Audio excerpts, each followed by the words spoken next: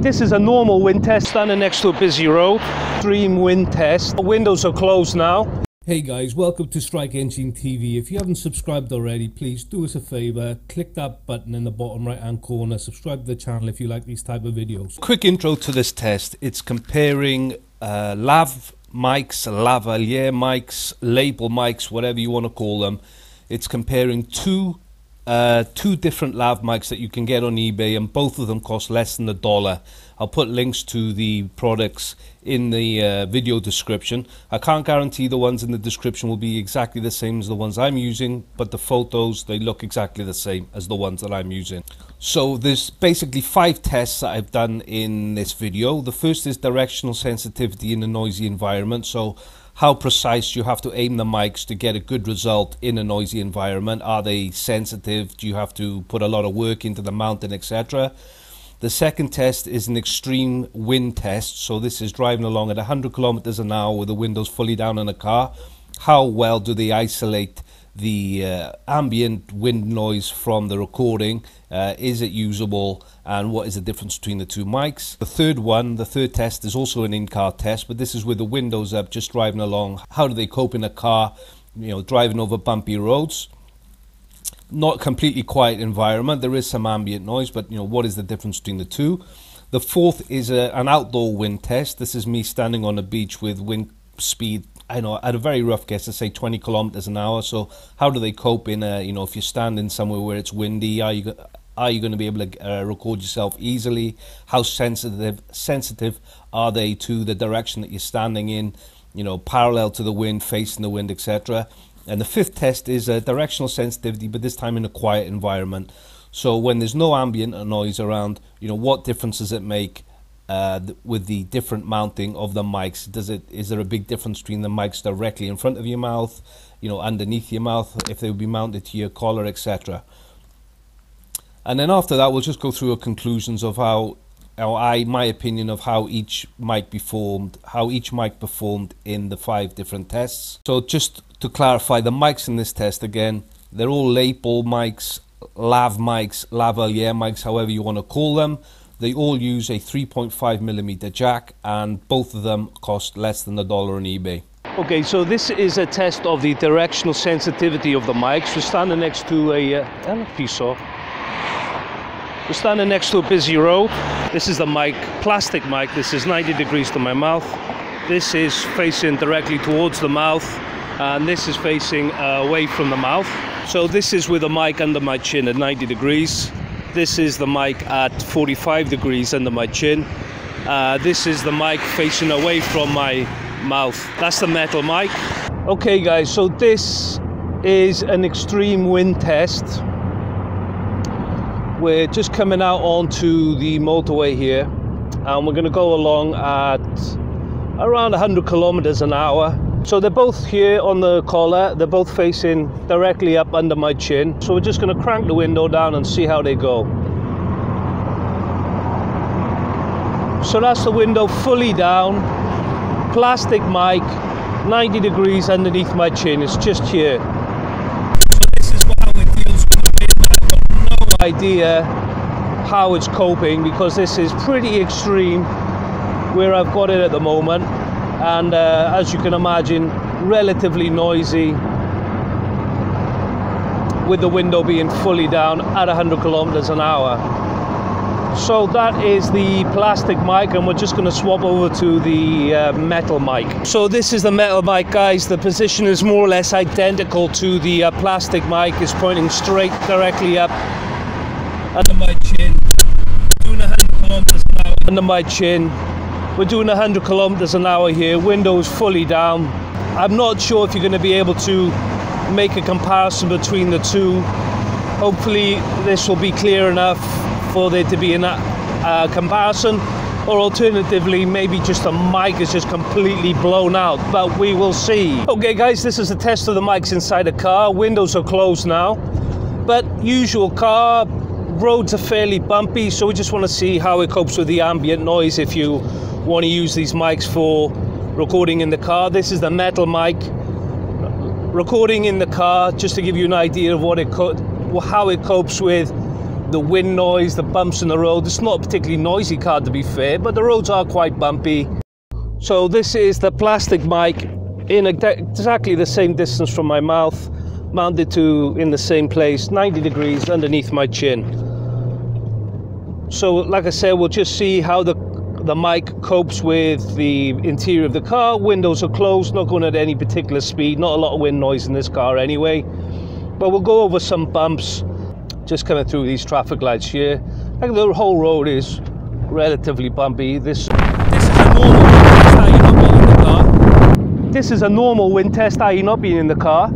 So we're just going to have the mic, usual place where you're going to mount a label mic, underneath your chin, pointing directly up. So this is 90 degrees away from the wind. The wind is coming from this direction, from the sea.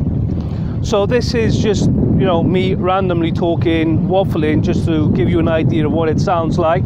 We'll just turn with our back to the wind so you can see what difference that makes for the plastic mic.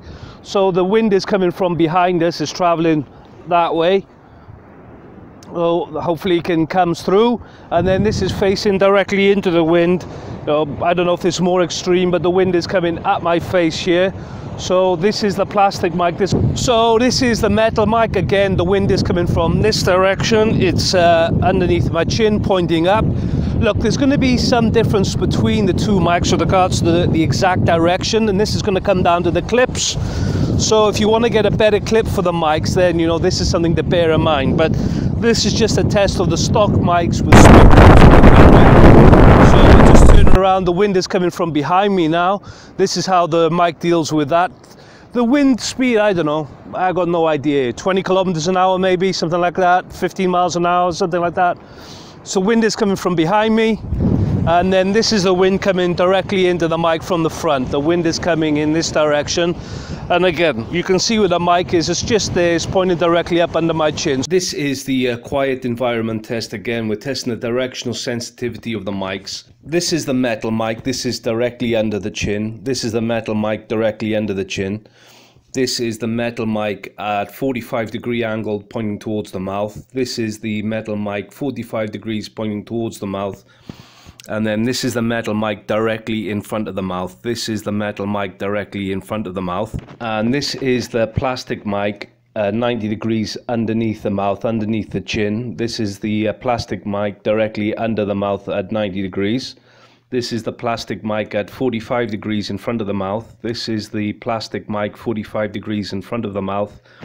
And this is the plastic mic directly in front of the mouth. This is the plastic mic directly in front of the mouth. So these are the mics on eBay. I can only say that they look exactly the same as the mics in this test. I can't guarantee they will be exactly the same. So this is the metal mic. I'll put a link to this listing in the video description. So basically what you see is what you get. This comes with a triple connector, so it's ready to use directly into a mobile phone. It is, from what I can tell, it's a metal construction. The clip is also metal, and the clip is also seems to be very good. The foam, the type of foam between the two mics seems to be exactly the same. And this is the plastic mic. From what I can tell, there's two basic plastic mics that they have on the listings, but this is the one in this test, and you can tell the difference because it has three lines on top of the mic, and it does not have any vents around the outside on the barrel of the mic. The foam, like I said, it looks exactly the same material as the metal mic, but the foam is much bigger on this mic. This is the exact same clip from what I can see. I don't really rate the clip. This swivels, this turns around. It's not the most solid mounting for the mic. So the conclusions to this test, I would say that the metal mic is generally clearer than the plastic mic. I would say there is a bigger range to the a bigger frequency range to the metal mic. It seems to pick up you know, the higher frequencies better. The lower frequencies, maybe I would say it's around the same, but generally it's a clearer, in my opinion, a clearer sound with a metal mic. The metal mic is, in my opinion, again, definitely less sensitive to direction, i.e. where it's mounted, you know, underneath the chin, in front of the mouth. it's a better mic. It doesn't seem to be much difference if the mic is not pointing directly into the mouth, at the mouth. And with regards to isolating the background noise, I would say both mics are equally good. Points to note specifically about the jacks on the mics when you're looking at a mic to buy. There's going to be the 3.5mm. Have a look on the listings and check if the jack on the mic is a mono jack, a stereo jack, or a hands-free jack. Maybe you can find them with the jack you need, maybe you can't. So depending on what device you want to use the mic with, maybe you're going to need to use some adapters. So like, for example, a stereo to mono adapter, a stereo adapter to a hands-free adapter. For example, if the mic has got a stereo plug in it, but you want to use it with your mobile phone, you're going to need it to convert it to a three-channel plug. But all these adapters are available again on eBay for, you know, pennies, the usual. So that's the point to note. In conclusion, I think the metal mic is better than the plastic mic. So that's the video, guys. If you're looking at these mics on eBay and you're wondering if they're any good, if they're worth spending, you know, $1 on, if they're worth waiting for, you know, if you're going to order them from China, it's going to take 6 weeks or 4 weeks to get to you. Is it worth the hassle? Hopefully this video has given you a good idea of what you can expect. I know it's only a small buying decision, they're only $1 each, but, you know, if I can help, I'll do it, you know. I've been through it, you know, I've tried loads of different mics off eBay, so if I had this video at the start, I would have, you know, I would have gone straight to the, probably the metal mic without experimenting, and plus all the hassle I went through with the jacks, you know, I didn't think to get the adapters and what have you. As always, thank you for watching. If you like this type of video, please subscribe to the YouTube channel, the Strike Engine TV YouTube channel. As always, please vote in the video, look after yourself, and I'll see you again next time.